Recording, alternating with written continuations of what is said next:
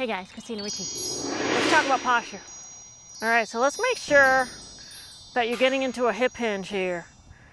All right, a hip hinge and then just cracking the knees. So you're gonna feel like you're right on top of the ball. The pressure is in your shoelaces. You're not sitting back and you're not getting into your posture with too much knee flex and your knees first, which sends your butt under and shuts off your butt and your core. So you're not gonna be able to, if I do it this way, use your butt. So you're most likely just going to use your arms because you went into your posture with your knees. All right, so there's no way you can add any hip flexion.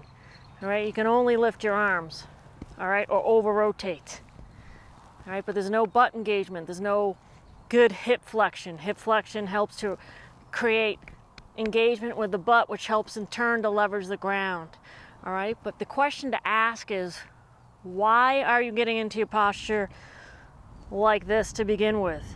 All right, we're going to talk about the popular reasons, and it's important, all right, because you want to be able to create a dynamic golf swing by leveraging the ground, and if you get into your posture like this, you can't.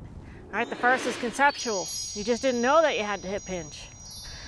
All right, and then just crack the knees.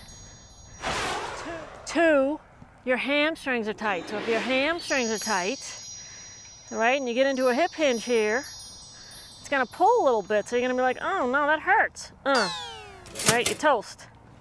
Dead. All right, the next reason is your lower back hurts. All right, so if your lower back hurts and you get into a hip hinge, that could pull on your lower back. What are you gonna do?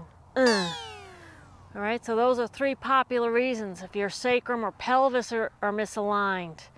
I call it a knee diving move, where you knee dive, boom, the knees go first, all right, and it tucks your butt. All right, so you're no longer able to sit into your back glute. All right, so it's really important to identify why you're doing it.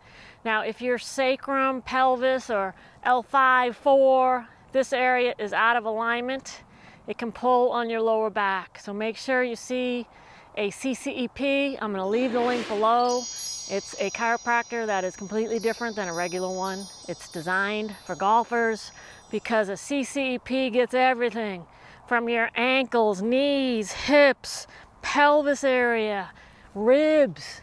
We have a lot of rotation, so our ribs can go out of alignment. SC, AC, our collarbone here, of course, neck, jaw, wrists, elbows. So if you have elbow pain, it could be your elbows misaligned. So a CCEP does all that. Way different than a regular chiropractor. I'd be dead without Doc Andrew, who I've known since I was 12. He's like my brother, that's why I know about this. It's really important that you get aligned. If I'm misaligned and my L5 starts to hurt or my sacrum's out, I can't use the butt. It's shut off.